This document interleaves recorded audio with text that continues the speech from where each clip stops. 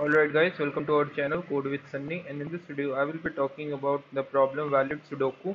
Its index is 36 and it is a medium type problem of the LeetCode. Okay, so this problem is like like you guys must be aware about the Sudoku, and we will be given some numbers and some of the cells will be empty, and we need to just validate that these numbers that are present on the Sudoku, we need to just check it out whether these numbers will lead to a Sudoku can be solved or not, right?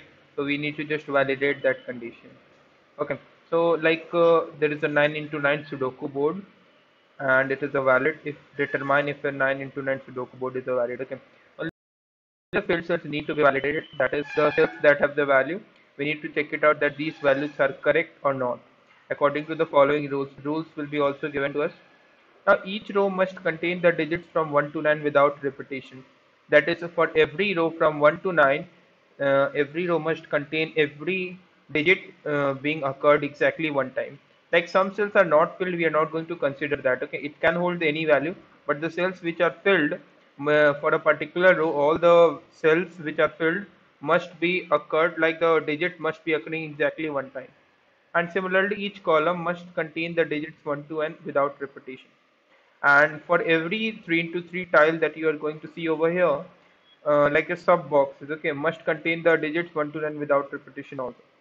Now a Sudoku board could be valid, but it is not necessarily solvable. That is, the digits that are present over here, if you fill out the remaining empty cells with the corresponding values, it doesn't mean that this Sudoku can be solved, because suppose that if a particular row or column may contain the same value two times, like 5 and 5 is occurring exactly two times, so this Sudoku can't be solved. Only the field cells need to be validated according to the mentioned rules. Okay, we need to validate that cells which have the value, which have the digit. Okay, not the period. I think you can see that board of ij is a digit or a period. Okay, so we need to just check it out the condition. So this problem is actually a very simple one.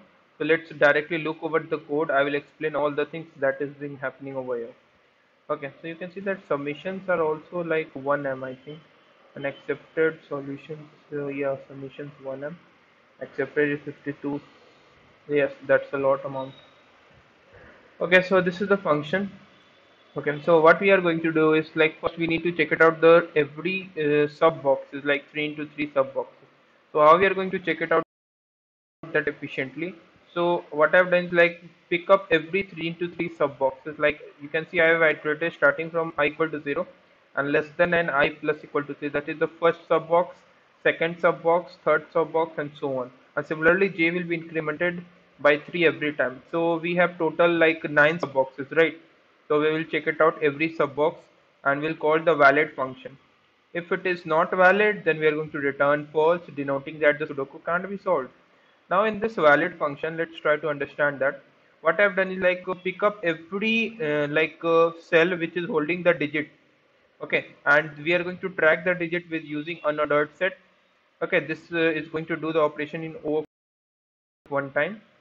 Okay, so you are going to just check it out that if the particular character of any particular cell is not a period, means that it is a digit, and this character has already occurred, then you are going to say yes, return false, because the if a particular subbox contain a particular digit more than one time, this is not possible and the Sudoku can't be solved.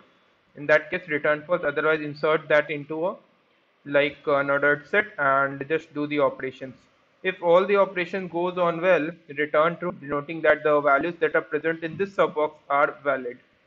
Okay, now like this is for every subbox. There are 9 subboxes. Now we need to check it out that every row must contain the digits 1 to 9 and every column must contain the digits 1 to 9.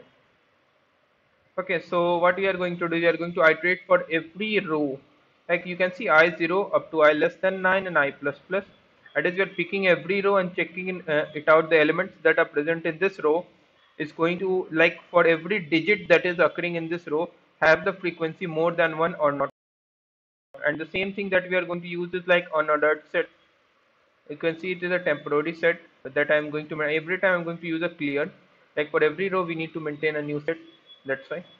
So I'm going to track it out the characters. If it has already occurred, that is a row contain more than one character of same, like more than one same digit, then we are going to return false. Okay, otherwise insert that into set. And like whenever this condition passes, it means that a digit has the frequency more than one in this current row, return false, Sudoku can't be solved. And similar to the case I've done in for the column one. Okay, and finally return true if all those conditions, like any of the conditions that fails, like this condition passes, then we're going to return false. It means that Sudoku can't be solved. And if all goes well, then finally return true, denoting that Sudoku can't be, like Sudoku can be solved. Okay, so this is the thing that we you need to understand. So you can see that the code is accepted one.